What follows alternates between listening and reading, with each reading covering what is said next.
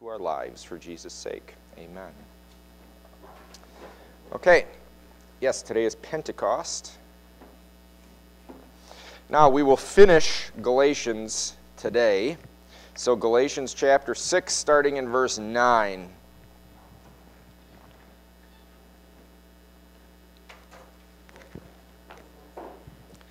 Galatians chapter 6, starting in verse 9.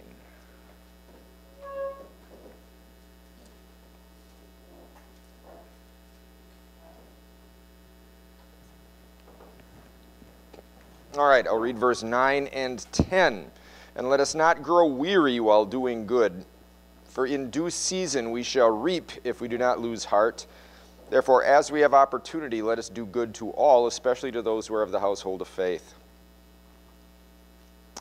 All right, there are a couple of things happening here in Paul's overall discussion in Galatians that kind of tie into what he's saying here. One, and the main point, and we've been hammering on the whole time, is Paul facing down the Judaizers, who were legalists, who were teaching people that you had to be circumcised if you want to get to heaven. And that was just a symptom of a greater problem, which was their teaching that you have to follow the law if you want to get to heaven, that the law is what justifies you before God. So circumcision was an example of that law. The other issue that Paul at the end of Galatians takes up is the issue of this was an accusation by these Judaizers against Paul, and that he was eliminating the law, and therefore people were going to fall into chaos. Nobody was going to do what God wanted. Everybody was going to be sinning openly and grievously and thinking nothing about doing good. And that's always what legalists worry about. If you don't focus on the law, it's going to be chaos, and everybody's going to do what they want to do. And that's still how legalists think. Paul counters that at the end of Galatians here. The law is not what makes us righteous and produces goodness. The gospel does that. As Christians, as sinners, we of course still need law in our lives. But as Christians, it is not the law that drives us, it's the gospel. So here, in these verses, Paul takes up the discussion of doing good, and he has for the last few verses now. In answer to those who say that you Christians don't care anymore about doing anything good in the eyes of God because you're not focused on his law. Paul tells people, no, do good. Don't get weary of doing good. Keep doing good. You know, goodness matters. Our lives, how we conduct ourselves matters. It just doesn't save us. That's the dividing line that people weren't getting. So here, let us not grow weary while doing good. So keep it up. In due season, you'll reap if you don't lose heart. As you have opportunity, do good to all, especially those who are the household of faith. So this is the answer to the claim of the Judaizers that Christians don't care about doing God's will anymore. Now to pick the words apart a little bit. To do good, the word do in Greek can also mean to make or work. So work good. Good also can mean noble, honorable. So basically just do the right things by God. You know, follow his word. And don't grow weary while doing it. Doing good also, the question there, what does it mean for a Christian to do good? That's the law, actually. You want to do good, follow the commandments. God's pleased when we follow his commandments in faith. Not when we follow his commandments thinking we're earning his love, but when we follow the commandments as an expression of thanks for what he's first given us. That pleases God. And that's what a good work is. How do you do a good work to your neighbor? Support him in every bodily need. Don't kill him. Don't slander him. Don't steal from him. Don't commit adultery. You know, that's how you practice good for your neighbor. Both the negative, don't do, and the positive, this do instead. Paul had, in the previous verses, also talked about sowing the Spirit and walking in the Spirit. That's his way of talking about the gifts of the Spirit, faith. So doing good is living out your faith. It's that simple. Faith isn't just a thing to know in your heart. Faith is life. tell the confirmands that all the time too. You know, you sit in confirmation, you have to learn a bunch of memory work.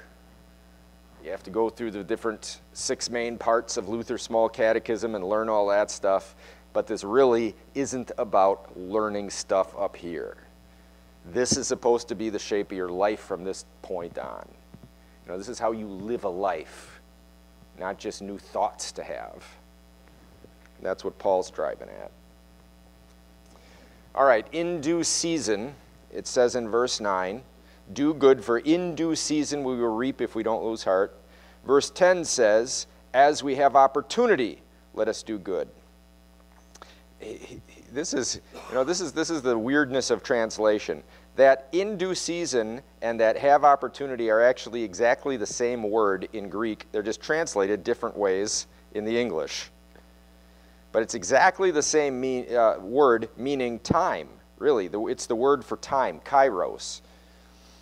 So at the right time you'll reap, and therefore at the right time do good to all.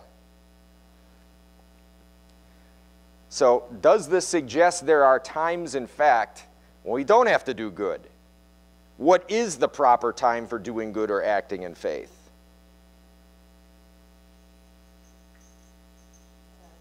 It is. Therefore, at the right time, or as you have opportunity, let us do good.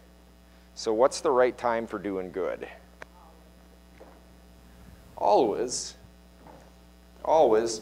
But the thing about doing good is that it looks different in different circumstances and at different times. That's right. And sometimes doing good for Jesus meant chastising people. And sometimes doing good, as Jesus did, meant helping people physically. And other times it meant speaking to them. Or for some, he had to expose their sin and hurt their feelings. So doing good doesn't always feel good to the one receiving it. But it is always being right by God and truthful to God's word. So you've got a couple of passages here, like Jude. If you look in Jude, there's only one chapter in Jude. Verses 22 and 23 as an example. Right before Revelation. 22 and 23, and on some have compassion, making a distinction, but others save with fear, pulling them out of the fire, hating even the garment defiled by the flesh. So good in some circumstances means having compassion. Doing good in other circumstances means making them afraid. You know, save with fear. Point out to them how serious their circumstances are and the fact that they may very well go to hell if they die at this point in time. Hating even the fire, even the garment defiled by the flesh. So pulling them out of the fire. The hardest part to do, because as parents, I let Chester deal with this part. Because it's just, you're so afraid of losing a relationship with your child because they're so adamant about how they see. They take pieces of the Bible. God loves everybody. Right. You know, and of course he does. That doesn't mean that he approves of the way they live. Right. And just as hard as it is for us to change the things about ourselves, and if we keep doing it by our way, our will, we're never going to do it. And we have to lay it all down, and it's the hardest thing we've ever done. It is. But as soon as we start doing it by his will, then all his promises start coming true. And it's the most wonderful experience. But they are so adamant about what they believe. And their father has to be so adamant about what they are not believing. That's right. And it causes friction. Sure. It's easier for him to deal with it than me, because Mama's always been one to scoop him up and love him through. Dad, he's always been one that they've had a reverential fear for, but yet they adore him. So it's easier for him. I hate to make him the guy that has to do it, but every time we see our children, he has this conversation with them, and they get so mad Yeah. Probably our oldest daughter. It's just our oldest daughter. Yeah. It's not our youngest daughter. Our youngest daughter comes here. She gets it. Right? Yeah, parenting that way is hard, and not just parenting, but friendships and every other relationship you have. Being a Christian does not mean affirming people where they are. It means speaking truth. But you can do it lovingly and compassionately, as much as possible, but there does come a time when being loving and compassionate to them is going to sound like you're being mean.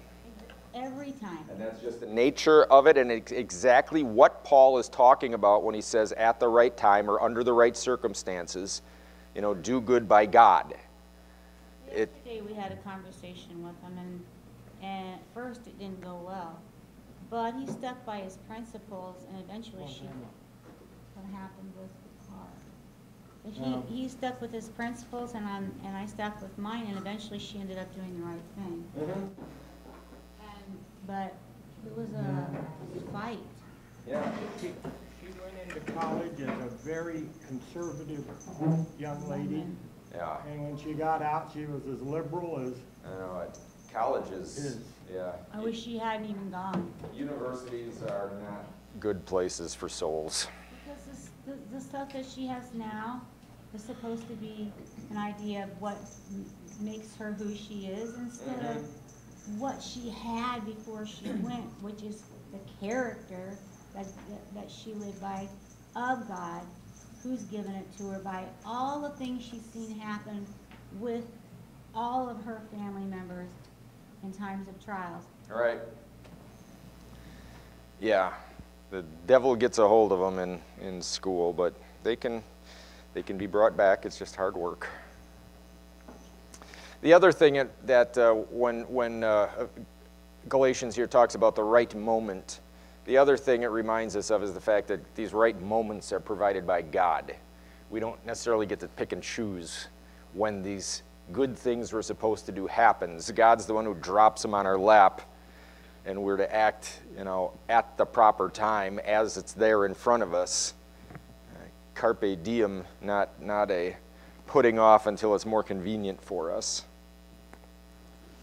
Also a reminder, reaping at the proper time, verse 9.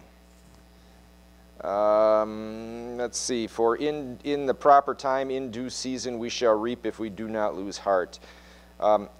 Understand that reaping business does not necessarily mean we're always going to get to see the reward or benefit of doing good. We may not see anything positive happening from our perspective, but that doesn't mean God isn't working for good, and it doesn't mean that there might not be eternal blessing someday for that person that we're not going to see on our side, on this side of heaven.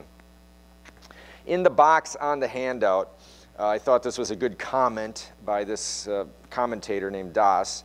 Paul strikes a somber note in the condition he expresses on reaping, if we do not give up.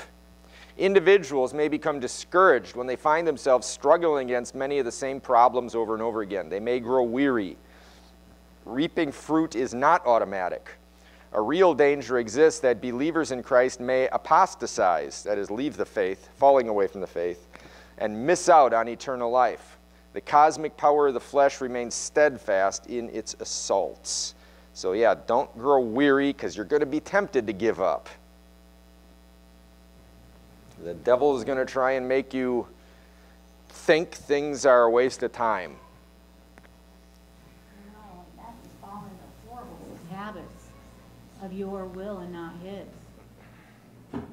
And when you fall away that way, sometimes you think you have this big ego, and you think that, I have this degree and I have this experience and I have this big ego and this is what I do. My job is makes me who I am.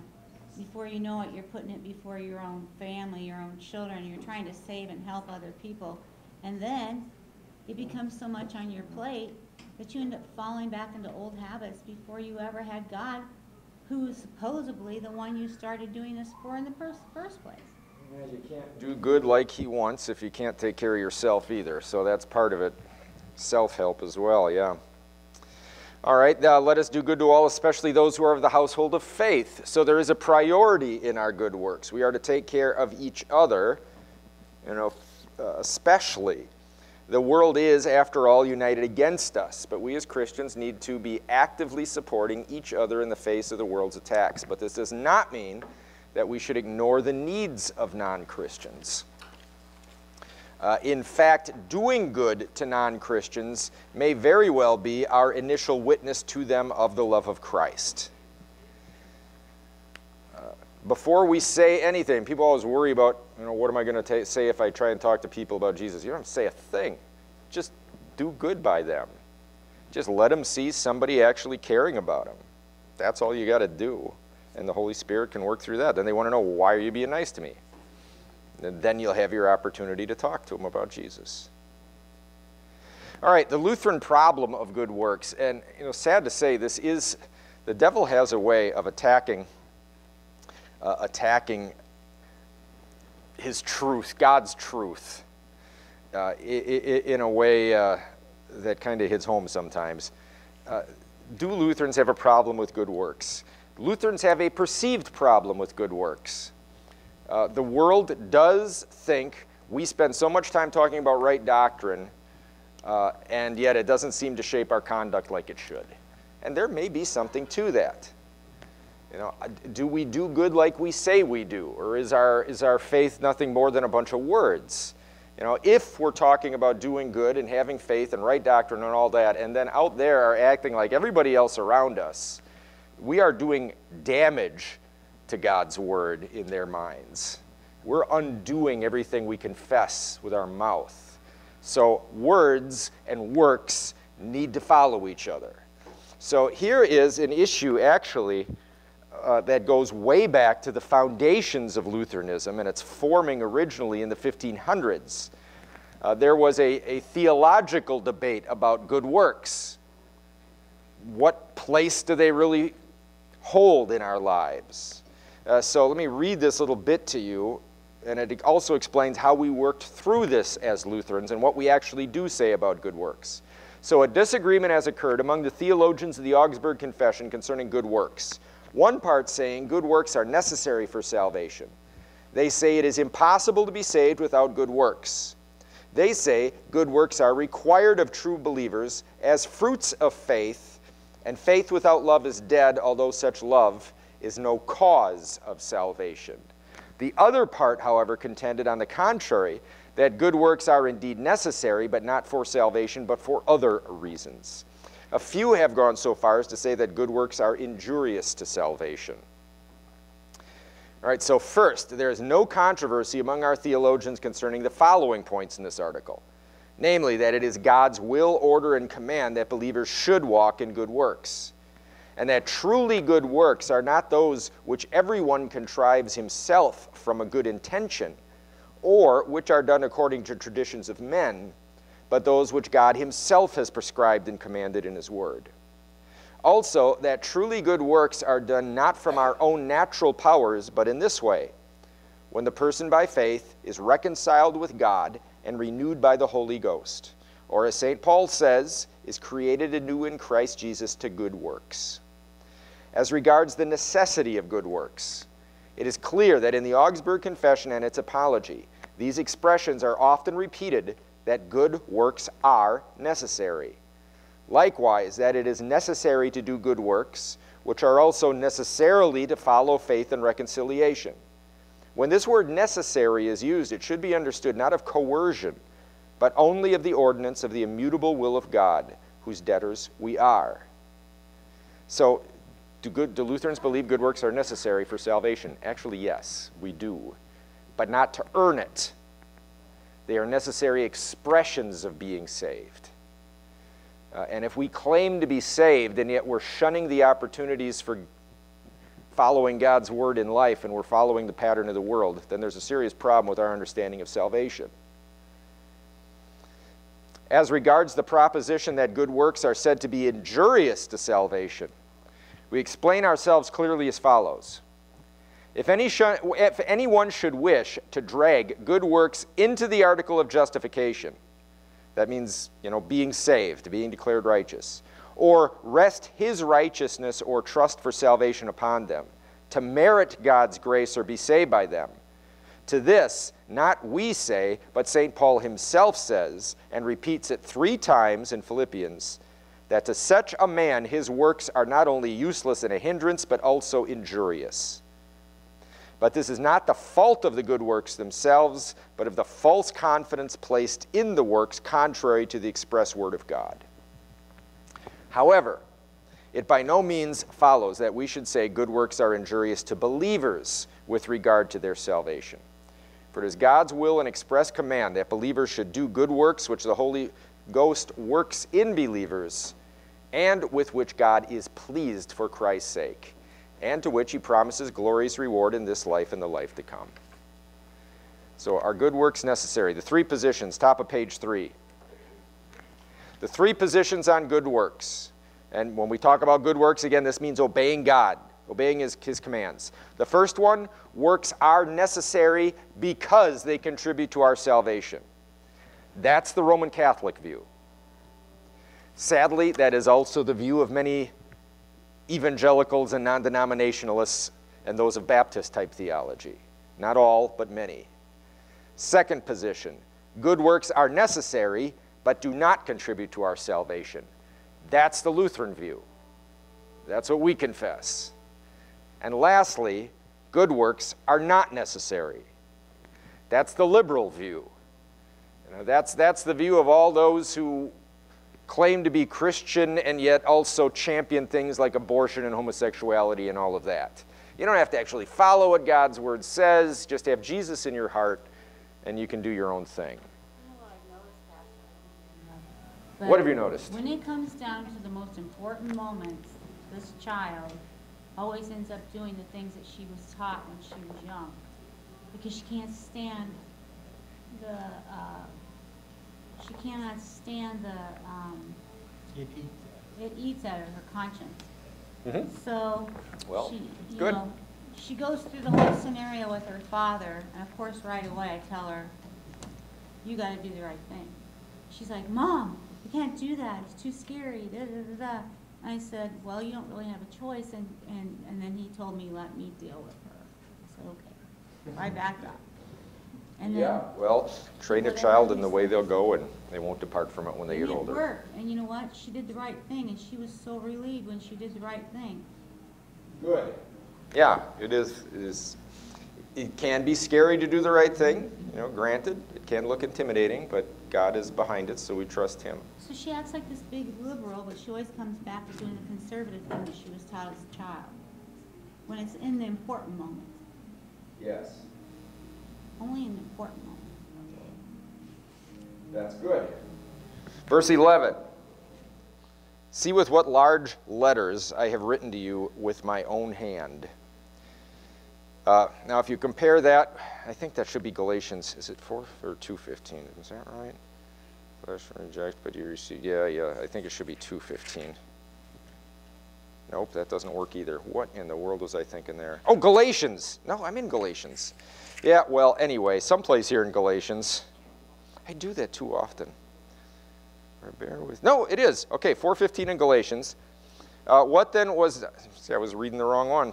What then was the blessing you enjoyed? For I bear witness that if possible you would have plucked out your own eyes and given them to me. So you take 4:15 and you couple it with what he says here in 6:11, with which large letters I've written to you with my own hand. It certainly sounds like Paul is talking about being legally blind, like he can't see right. And we've talked about this, before in Galatians, but here it's coming to the front again. Paul is drawing attention to a disability in him. He's legally blind. It's a way of giving God glory in a reverse sort of way. Because any good things that are happening certainly aren't because Paul was this great physical specimen, because he's not. There's a Greek historian who supposedly saw Paul and gave a physical description of Paul. Paul was nothing to look at. A large Jewish hooked nose, balding, and on the relatively short side. I don't know if that sounds like anybody amongst us, but and now blind on top of it. So Paul was not winning converts because of his physical presence. Just the opposite. People were being drawn because of his teaching alone and the work of the Holy Spirit, not because of him. So that's, again, why he draws attention all the time to his own weakness. It's a way of elevating God's work. Second asterisk on verse 11, page 3, some have suggested that the expression, how large a letters, look how large a letters I write to you, is actually means how distinguished, large in terms of their great literary capacity. So as what the way they interpret this verse would be, we're talking about doing good and all of that, and look at this letter that I've written to you and how literarily precise it is. Look at what a good student I am, how smart I am, how studied I am, and yet, I'm approaching you in a humble way as brothers. I'm not elevating myself over you, even though obviously I'm much more educated than you people are. That's kind of what some say he's trying to say in this. I think that's an awkward way of interpreting it, and I don't share that interpretation. But nonetheless, that's what some might suggest here. Verse 12, as many as desire to make a good showing in the flesh, these try to compel you to be circumcised, only that they may not suffer persecution for the cross of Christ. So as many as desire to make a good showing in the flesh. Now, that actually verse makes more sense if you understand verse 11 in terms of him emphasizing his legal blindness. Because he's saying, look, weak in the flesh in verse 11. Then verse 12 he says, yeah, but there are those who want to make a good showing in the flesh. They want to try and compel you to be circumcised. They want to look good. I don't look good. That's what he's saying in verse 11. But that's why they're doing this to you.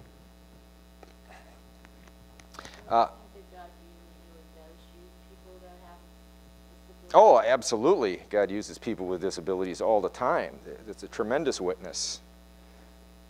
First asterisk under verse 12 on the handout, Paul suggests the Judaizers in Galatia are being influenced and pressured by other Judaizers. So by championing their legalistic position, they are in good with the legalists and won't be persecuted themselves. So yeah, verse 12, he said, only they may not suffer persecution for the cross of Christ. Why are the legalists pushing this in Galatia? So they can look good. So they can take the pressure off themselves. And these Judaizers, remember, are Christians. They think they're Christians. They're trying to push a Christian message because they're talking a lot about Jesus.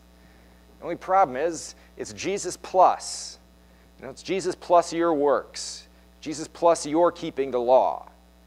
So they don't want to look like they've given up on the Jewish religion. They just want to add Jesus into it. So the one group that we know existed at this point historically who would have been a problem for these Christian converts from Judaism were the Jewish zealots. That was an actual political group, the zealots. Which disciple? There was one of the disciples was a zealot. Who was that, Roger? One of the disciples was a zealot, so he came from the zealot sect. And this political group these were the radicals. On the handout in the box tells you a little bit. This is not a religious source. It's just Encyclopedia Britannica.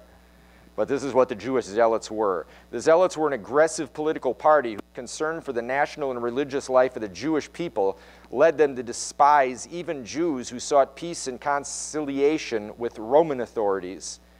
Extremists among the zealots turned to terrorism and assassination and became known as the Sicarii, or dagger men. They frequented public places with hidden daggers to strike down persons friendly to Rome. In the first revolt against Rome, the zealots played a leading role, and at Masada, they committed suicide rather than surrender the fortress. but they were still a force to be reckoned with into the first part of the following century. A few scholars see a possible relationship between the Zealots and the Jewish religious community mentioned in the Dead Sea Scrolls.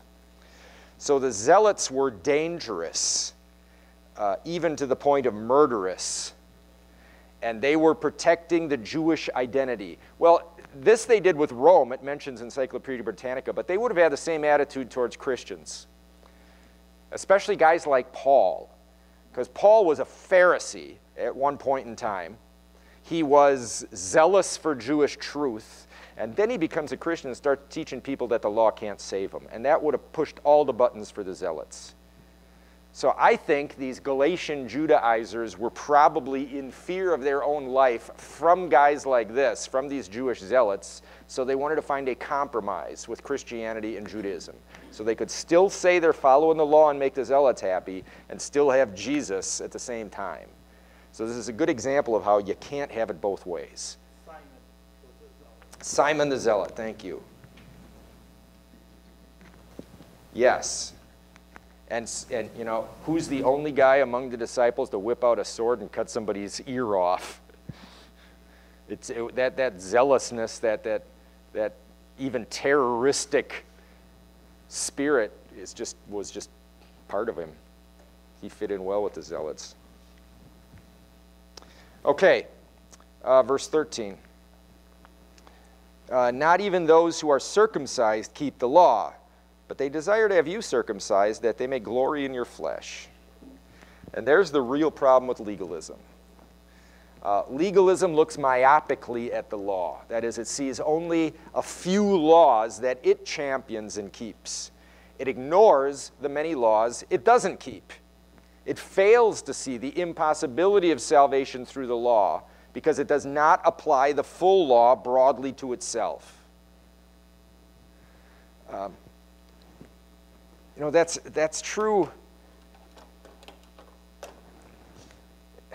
with a group like, say, Seventh-day Adventists, whose entire premise for their denomination, their sect, really, the entire premise is you have to worship on Saturday because it's the Old Testament law. It's the Old Testament Sabbath. You have to worship then. And if you don't worship on the Sabbath, that's a mark of the devil. If you worship on Sunday, you're going to hell.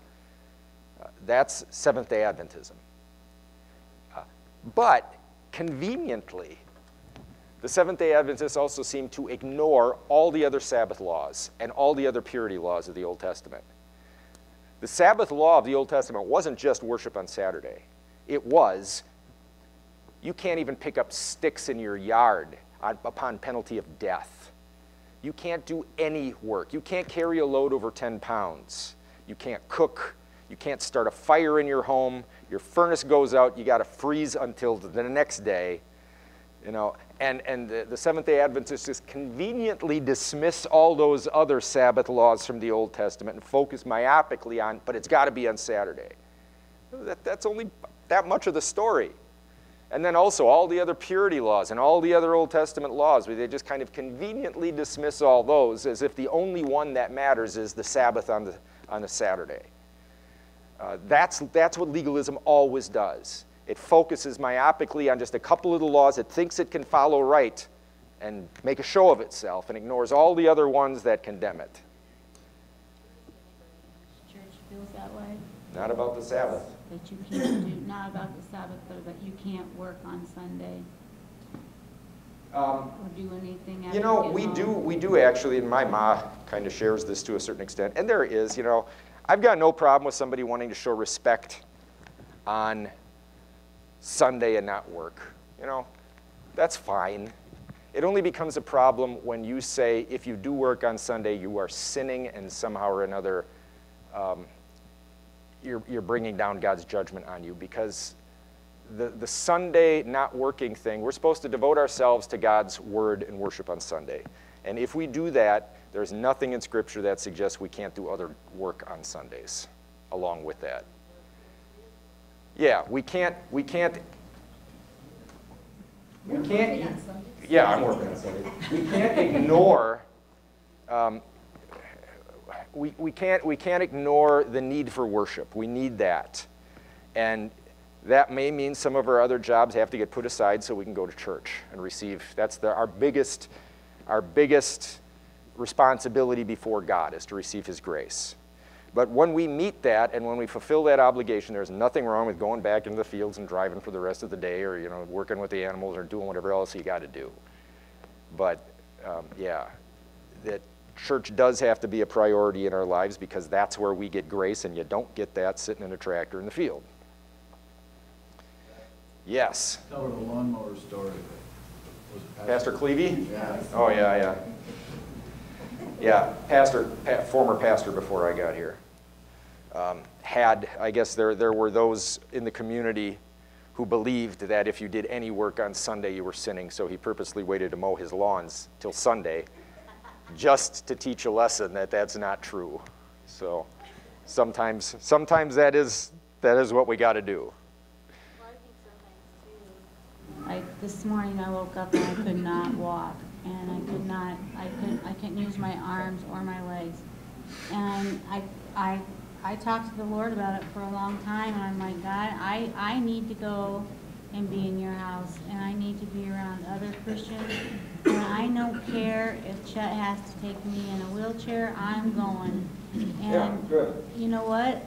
I feel better already, and I know this is where I have to come when I'm in pain, and I know I have to come to him, and I prayed to him for the whole time I was trying to get ready to come. And by the time I got here, I'm feeling, my meds have kicked in, I feel better, I'm in the right place, I'm learning, and I don't think that there's anything more the devil would have liked if I would have said, I can't go to church today because I'm in too much pain. Right, and he'll use all kinds of excuses as to why it's okay. But yeah, right, we have to fight through them. All right, let's try and finish this up. Verse 14. Oh, I am in Ephesians. All of a sudden, there we are, verse 14. But God forbid that I should glory except in the cross of our Lord Jesus Christ, by whom the world has been crucified to me and I to the world. So the cross of Jesus, this can be slang for our suffering for faith, if we bear the cross, or slang for the suffering of Jesus that saves us. Both senses are employed here. So Paul, that I should glory except in the cross. You could understand that both in terms of Paul saying my sufferings, I shouldn't glory except in my sufferings for Jesus, or he could very well be saying I shouldn't glory except when I look to the sufferings of Jesus. But they're both intertwined. The point is, Paul's view of salvation is outward. He looks to Christ. He boasts in Jesus' saving work. Legalists' views are always inward, boasting in some human accomplishment. So Paul's saying, yeah, I don't boast except in Jesus, in the cross of Jesus, not in myself. In whom the world has been crucified to me and I to the world. Well, that's a strange expression. In the box, this is a quote from Luther. This is a characteristically Pauline expression. The world has been crucified to me. That is, I regard the world as condemned. And I have been crucified to the world. That is, the world regards me as condemned in turn. Thus we crucify and condemn each other. I curse all the righteousness, the doctrine, and the works of the world as a venom of the devil. The world in turn curses my doctrine and my deeds and judges me to be a dangerous man, a heretic, a seditionist, etc. So today, the world has been crucified to us and we to the world. Other ways to understand this. The world as short for the philosophy of the world, the goals, direction, the guiding principles of the world. The basic worldly assumption that the law saves. So Jesus has freed us from the world's philosophies, which are dead to us. So I've been crucified to the world, meaning, and the world crucified to me, meaning we are separated from the world. The world is dead to us. We have a new life in Christ. And all the old ways of thinking that drove the world are dead to us. We have a new mind and a new heart.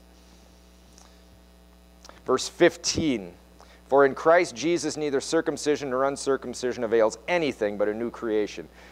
Paul could have just said this verse and kind of done away with all the rest of this, because really this is the heart of everything he's been driving at for the past 6 chapters. It's everything else he said is all related to this. This was the main issue facing the Galatians. Circumcision or uncircumcision avails nothing. None of that matters. What does matter is the new creation. That's what the gospel does. Create something new in us, not laws. So the first asterisk under where it says verse 15. Creation, in Greek terms, fuller meaning creation ex nihilo. This is significant, even though it's subtle. What matters is a new creation. The word for creation in English just means create something. This particular word in Greek, though, means creation from nothing. So what matters is this new creation from nothing. That's faith. That's the work of the Holy Spirit. He doesn't build on what we offer like the Judaizers teach. He creates from nothing. We have eternal life not because of anything we brought to God, but God created something out of nothing. That's the beauty of it. Here is a quote from Luther again, in box bottom of page 4. Therefore, a new creation is a renewal of the mind by the Holy Spirit.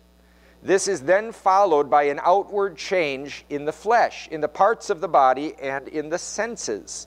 For when the heart acquires new light, a new judgment, and new motivation through the gospel, it also brings about a renewal of the senses. The ears long to hear the word of God instead of listening any longer to human traditions and notions. The lips and tongue do not boast of their own works, righteousness, and monastic rules, but joyfully they proclaim nothing but the mercy of God disclosed in Christ. These changes are, so to speak, not verbal, they are real. They produce a new mind and a new will, new senses, and even new actions by the flesh, so that the eyes, the ears, the lips, and the tongue not only see, hear, and speak otherwise than they used to, but the mind itself evaluates things and acts upon them differently from the way it did before. Formerly, it went about blindly in the airs and darkness of the Pope, imagining that God is a peddler who sells his grace to us in exchange for our works and merits. Now that the light of the gospel has risen, it knows that it acquires righteousness solely by faith in Christ. Therefore, it now casts off its self-chosen works and performs instead the works of the calling and the works of love which God has commanded. So, a new creation, yes. Circumcision or uncircumcision, it's not what it's about new creation. We are new creations. Verse 16. As many as walk according to this rule, peace and mercy be upon them and upon the Israel of God. Rule is another word, I think, that's not a good translation. Rule can mean many things. A rule could be a rule you have to follow, like a command. Or a rule can be like a yardstick or a measuring line. That's the word in Greek being used here. It's a measuring line, not the command. So, as many as walk according to this new measure would be a better translation of it. So it's not that Paul's giving you new rules to follow.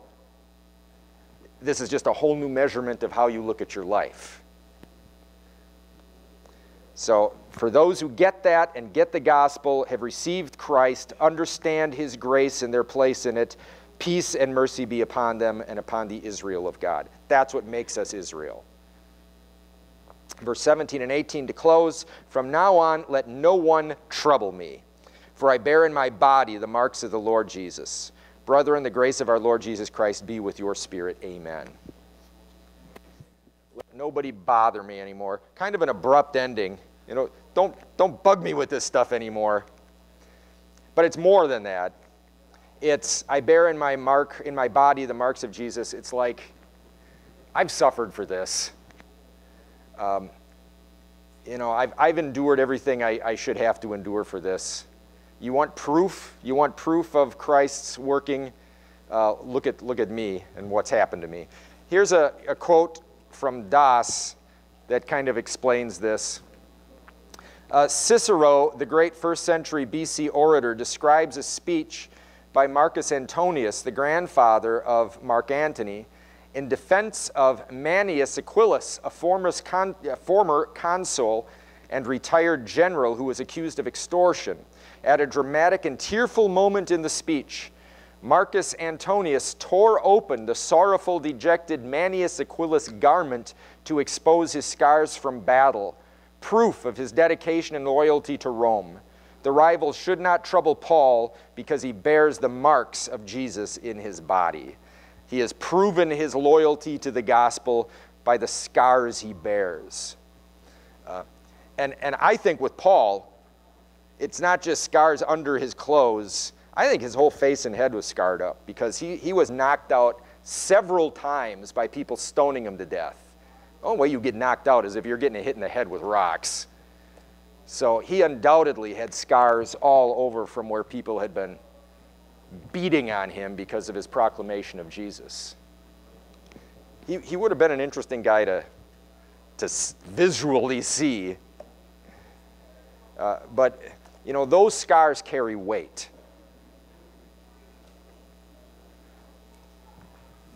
Paul's loyalty, dedication to Christ and the gospel cannot be questioned.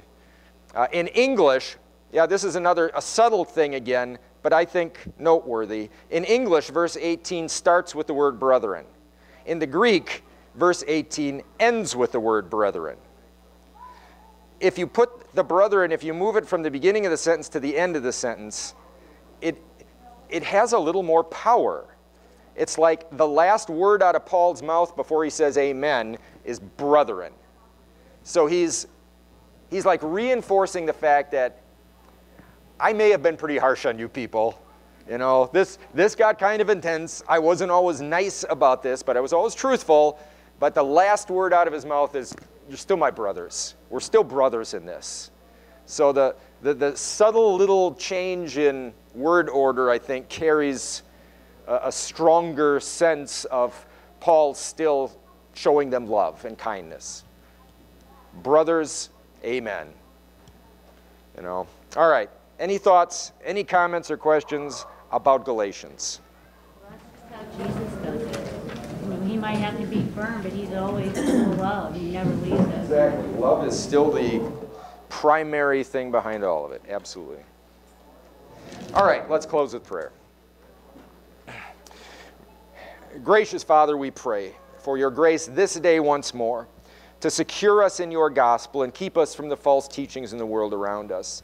Build us up in right faith, in right confession, and mold our lives around your word that we may confess you in all we say and do. For Jesus' sake, amen.